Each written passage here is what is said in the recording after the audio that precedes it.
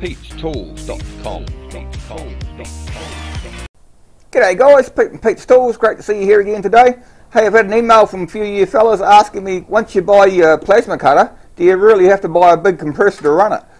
Well, according to the box, you need like about 100 psi to run one of these plasma cutters. Today we'll do a couple of little experiments for you fellas, and we'll see if you can actually run one of these 40 amp or 50 amp plasma cutters on one of these small compressors.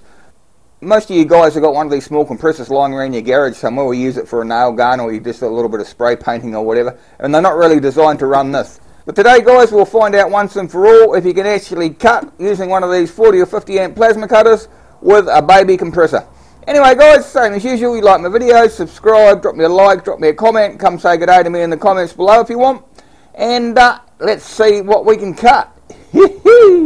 So guys, what we're talking about here is one of those little baby compressors like you can buy at any hardware store or a big box store. They range from about 150 bucks to 200 bucks. I've got a big compressor. I've got a 3 horsepower compressor that's belt drive. But this compressor here is just a little direct drive thing. They make a hell of a lot of noise.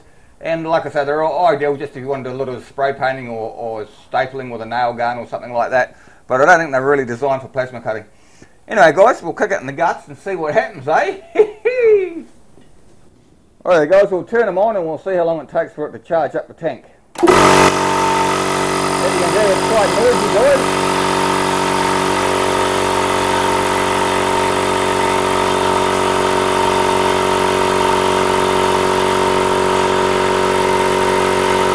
What is it? We're only about 200 litres a minute or something, so it's quite slow.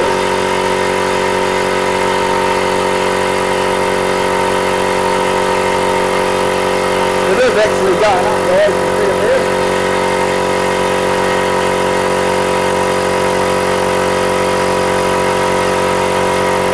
My big compressor actually all the shut off as well.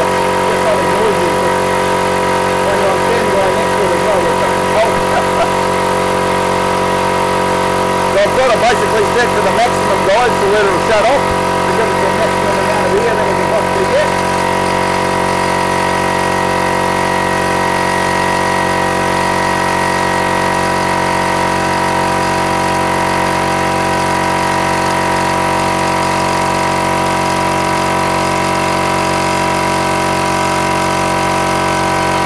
It should shut off about 100 odd psi.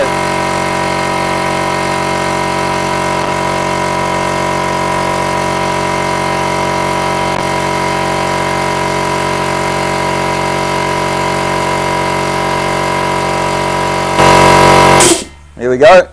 Actually 120 there guys, we're just under about 110. And as you can hear there guys, I've got some sort of air leak. I don't advise you to have any sort of air leak at all if you're using a little compressor, because it's going to rob what little power you're going to have. So I'm just going to sort out that air leak guys. Right, I got rid of that air leak guys, so now let's see if we can actually cut. What I've done is the plasma cutter is on 40 amps, the maximum that we can cut. And I've got my compressor, where you've seen it stop before. We were running just under 110 pound up here, so we'll see if we can actually cut.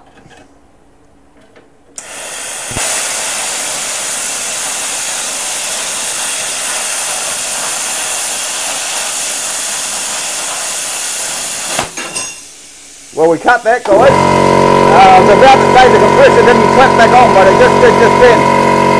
So if we let it stop guys,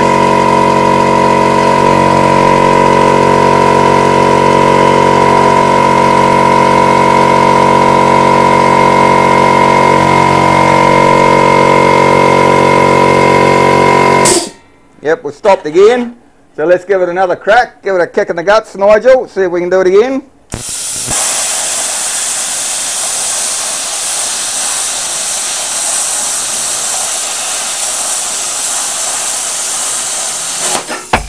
As you know, oh, I hit the camera with that I think guys. As you might notice guys, I'm doing a whirly shape as if we were cutting out something for a stencil or something. So we're not exactly going straight across. But that compressor didn't start again then, so it's obviously got enough grunt to do that. So if we cut it straight across guys, see what happens.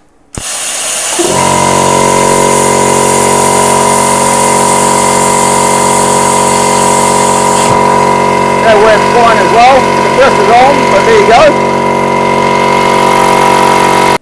So this is about 3mm, guys. So you know, you can cut some really good steel with it on a little baby compressor.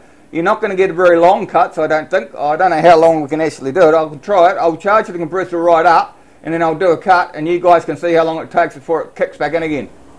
So what I'll do now, guys, is I'll just let the air out of the compressor until it hits the restart, and then we'll let it restart, and I'll see how long I can cut for.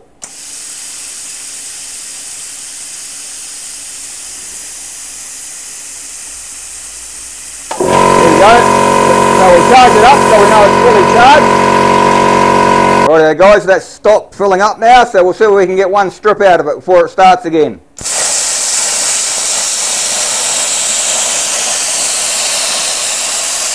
Cuts alright.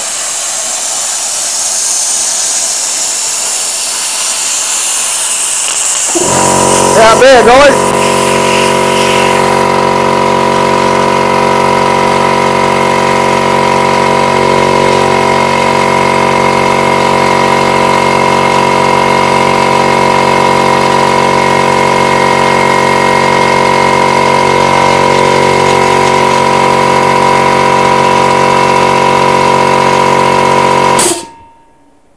So you've seen that, guys, we've got about almost, well, over 3/4 of the way down this probably, what is it, 2 feet. So we'll just cut the rest off.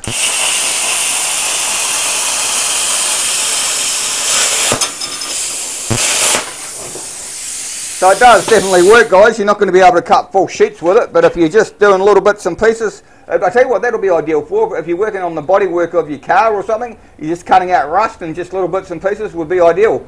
So you don't really need a big huge compressor unless you're going to do like big long cuts. Right, now let's have another go.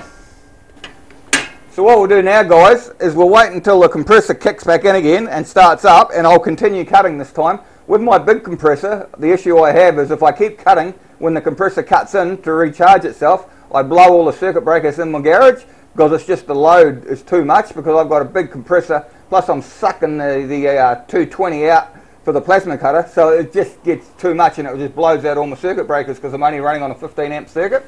So now guys, I'll just keep on cutting when the compressor cuts back in and see if we blow the fuses. If we don't blow the fuses, then that'll be ideal because you can still cut while the thing's running.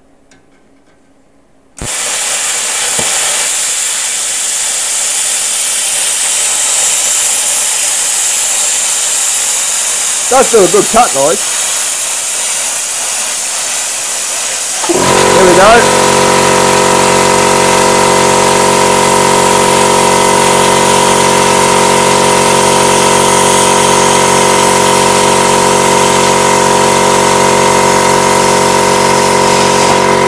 Does work, guys. Beautiful. Right, if you see what I'm cutting here, guys, it's about 1.5 feet, right? Maybe 2 feet, maybe. I don't know, I'm not that good at imperial, but it's about 1.5 feet at least. So what I'll do is I'll cut this, but I'll focus the camera on the gauges on the compressor so you know how much air we're using, because I just can't get the focus on both at once. So bear with me, fellas. Righto guys, watch those gauges. I'm going to cut exactly the same length again. See what happens. You'll see exactly how much air we're using.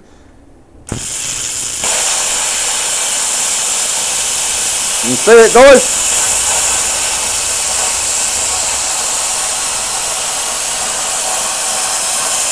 I'm about halfway down. There we go. Still cutting. Still cutting. Still cutting. Finished. What do we end up at? Compressor ended up bottoming me out at about 60 psi, guys. And at 60 psi, you can still plasma cut like 3 or 4 mil plate. But I wouldn't recommend that you do that all the time. But if you just had to get out of a bit of a jam and cut a longer piece of metal, you could probably do it. But you couldn't run this constantly all the time as well as your plasma cutter, I don't think. But I mean, yeah, at 60 psi, it was holding its own. So there you go.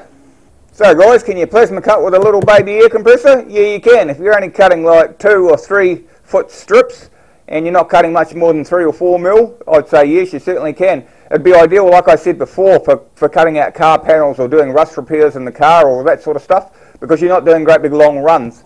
See, while I was doing great big long runs, I was cutting whole sheets. I was doing 2.5 metre lengths, and this would be way too small for that. But if you're just doing bits and pieces around the workshop and that sort of thing, and you just don't want to spend the money to get started after you've bought your plasma cutter, try one of these. Why not? It's worth a crack, Nigel. Anyway guys, same as usual, like my video, subscribe, drop me a like, drop me a comment. Come say good day to me at petestools.com if you want. And we'll see you next time, eh? Bye. petestools.com